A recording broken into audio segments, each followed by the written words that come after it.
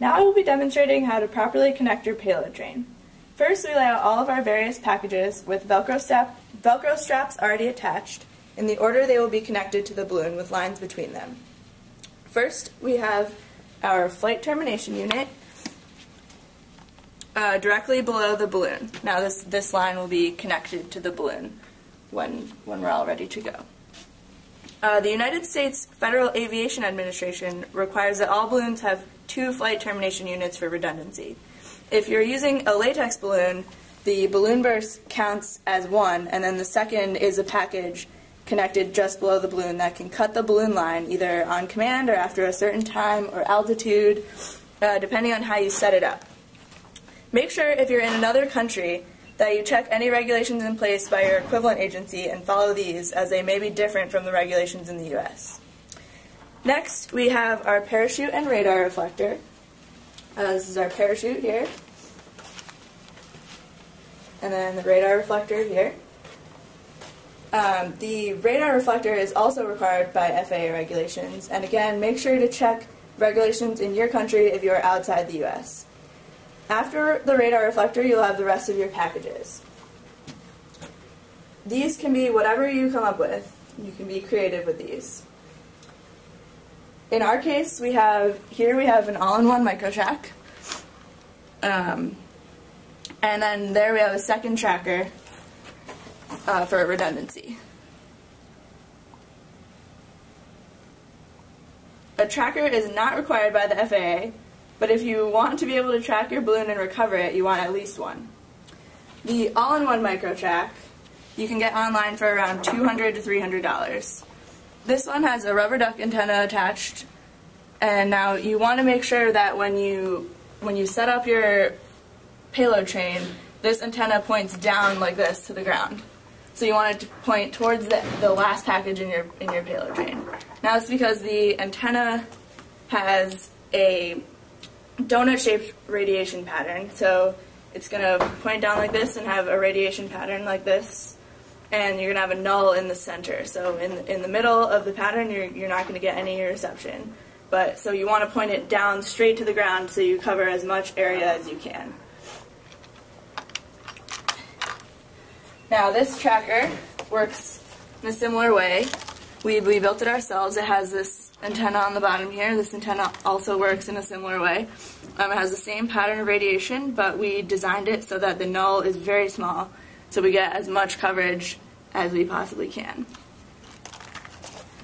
Now that we have all of our packages lined up in the order that they will be attached to the balloon, we can go ahead and attach each package with the pre-made rigging lines that we made in the previous video.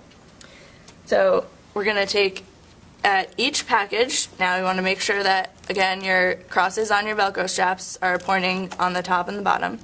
So we're going to take the lines that we made, open up the connector, and now when you connect to the packages, you want to make sure that you get the connector through both of the Velcro straps for security.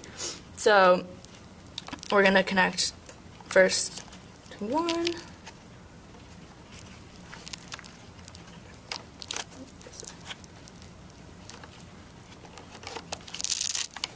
and then the other.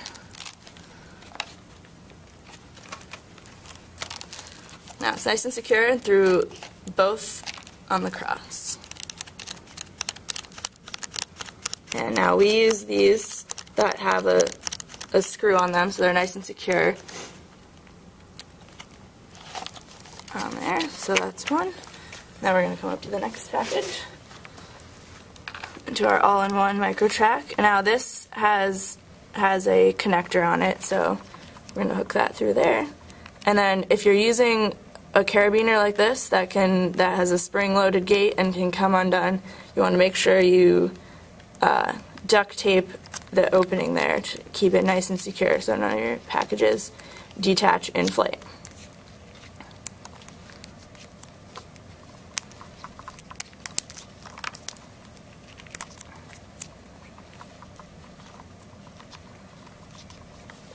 Now again on this end.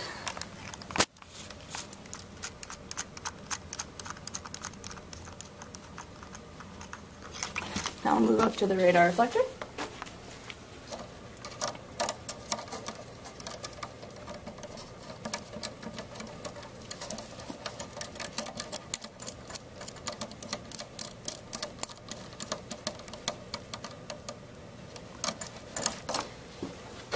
and then the top of the radar reflector to the parachute. Now sometimes we use these rings instead of connectors. You just want to make sure that any ring or carabiner or connector that you use is going to be strong enough to withstand all the forces that your balloon will experience in the atmosphere. Now we'll connect the top of the parachute.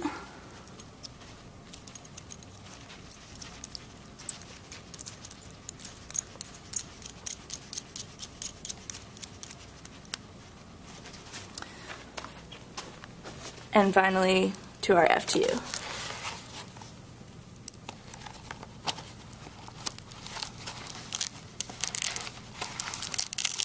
And again, you want to make sure you get both of these straps through here. Make sure it's nice and secure and nothing will come loose in flight.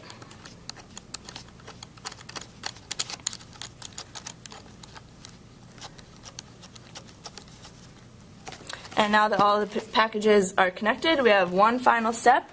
You want to have one safety line that is a little bit longer than your entire payload train. That's this pink line here that goes all the way from your top package to your bottom package.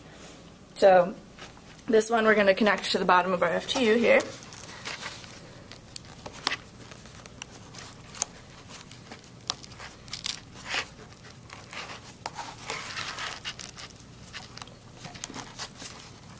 And again, you want to make sure it goes through both of these straps. And again, if you're using a carabiner like this that is spring-loaded and can potentially come undone, you want to make sure to duct tape the gate closed.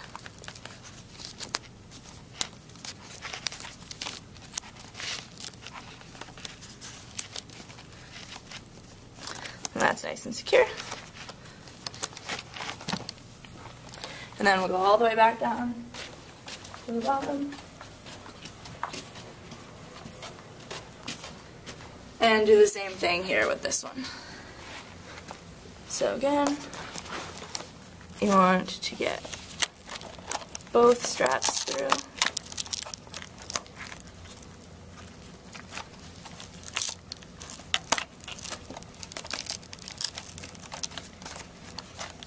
Nice and secure. And again, a piece of duct tape on this gate. Make sure it's nice and secure.